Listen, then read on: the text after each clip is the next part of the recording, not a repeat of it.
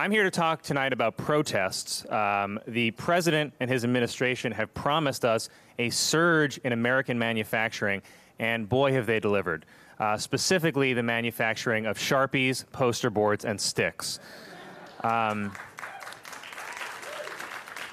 It seems as though there is something new to protest here every day, and what do protests need? They need protest signs. Now, with Donald Trump having somewhere between 1 and 4 years left in his term, we have a lot more protests that are going to come, so it's important to know the right and the wrong way to make a lasting impression at your next march, rally, sit-in, bed-in, or drive-by. For starters, subtlety is not your friend when you're making a sign. This sign, for example, no one is going to read your novel about Obamacare. No one wants to read that, okay? Also, no matter how short your sign is, it's important to plan ahead. See, yeah, white nationalism is always longer than you think it's gonna be. And you gotta leave room at the end for that exclamation point so people know you're still fun. On the flip side, be sure to use all the space you have. Whatever that cause is, you are not helping it. I promise you.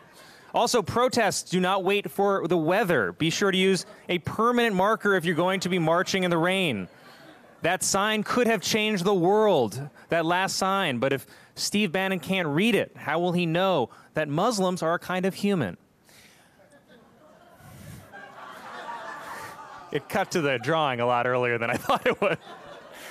A cool drawing is a great way to get attention for your cause, but it only works if you know how to draw.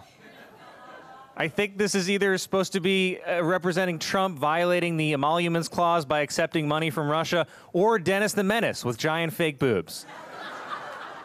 Either way, it's not getting the point across. Now, I know the last time a lot of you made a poster was in 7th grade. Give a thought to your font choices before you dive right in, okay, bud? Just Hitler, not traditionally spelled with a heart. Germans tend to use umlauts, not hearts. That's a common misconception.